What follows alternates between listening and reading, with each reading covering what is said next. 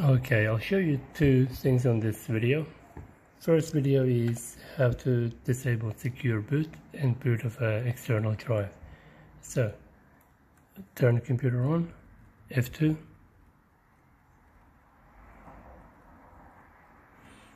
Okay.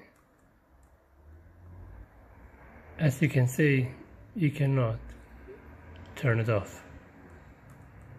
As you can see, you got no option to turn it off.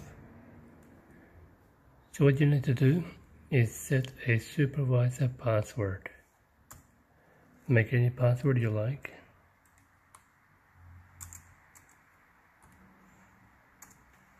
When you have made a password, then you can go to boot and disable secure boot. Exit save changes, or just before that, also enable this so you can press F12 to bring a boot menu.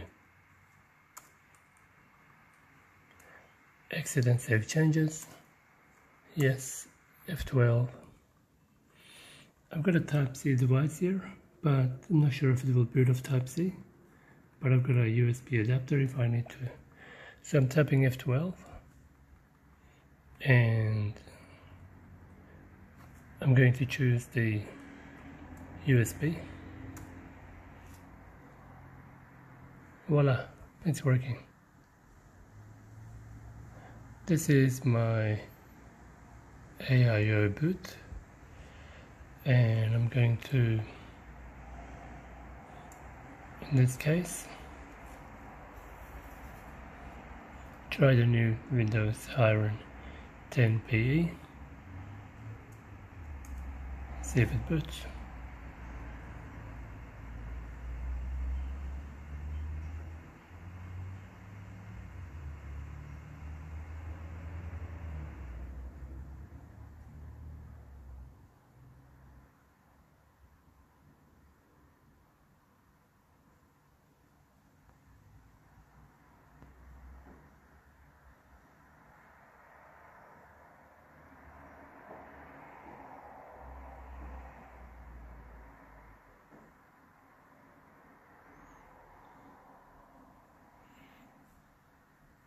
Nice.